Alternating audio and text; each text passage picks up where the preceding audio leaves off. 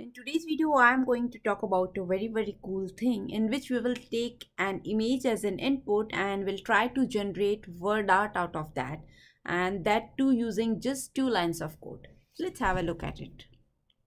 I am on my VS Code, and the very first thing you need to do is you need to install the required package.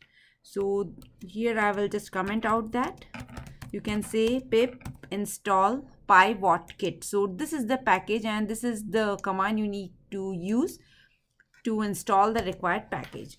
And once this package is installed, the very first line we need to do is we need to import this package. Coming on to the second line, which is the last line also for our implementation.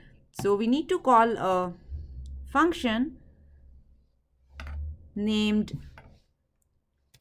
image to ASCII art, which will take 2 parameters. The first parameter would be the image which you want to generate your word art. So for me it is wolf.png, and the second parameter is the name of the file which would be generated. So I want my new file to be named as my art.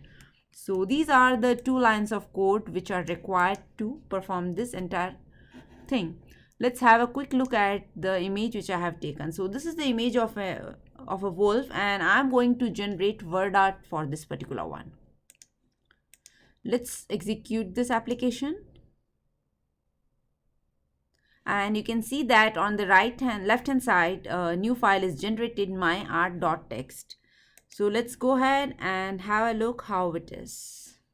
I will refresh this. Okay, I can quickly go here and open this file.